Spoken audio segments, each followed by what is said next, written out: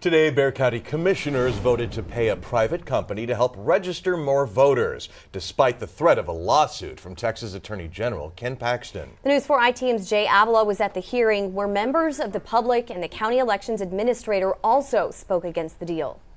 Robert and Mandy, the Attorney General's office says the county paying a vendor to mail voter registration forms to people who might be ineligible would violate state law.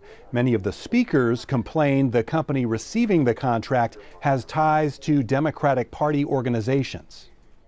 They have an agenda.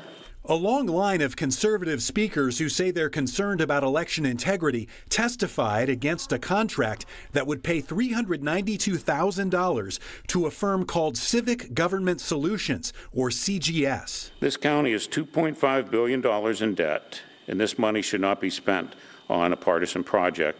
Outgoing elections administrator Jackie Callanan testified the county has never had this kind of contract, and her staff is already overwhelmed with forms from other organizations working to register voters. In some cases, the information is wrong, which confuses and angers voters. This application is made out for her sister and her sister's name. Her sister passed away 10 years ago.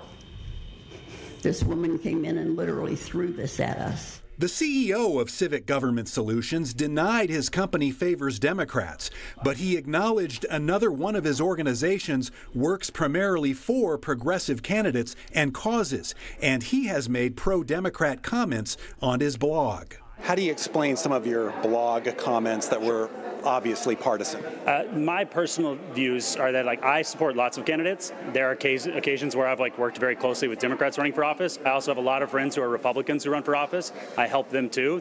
It is emphatically true that he is partisan, that his organizations are partisan. He's getting data from taxpayers. CGS has contracts with Travis and Dallas counties to register voters, but its contract with Harris County is now on hold.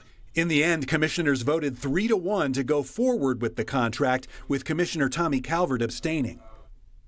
An attorney advising the commissioners said he doesn't think the Attorney General's office could successfully sue the county. He said he believes state law allows the elections administrator to pay for voter registration activity. For the News 4 I-Team, I'm Jay Avila.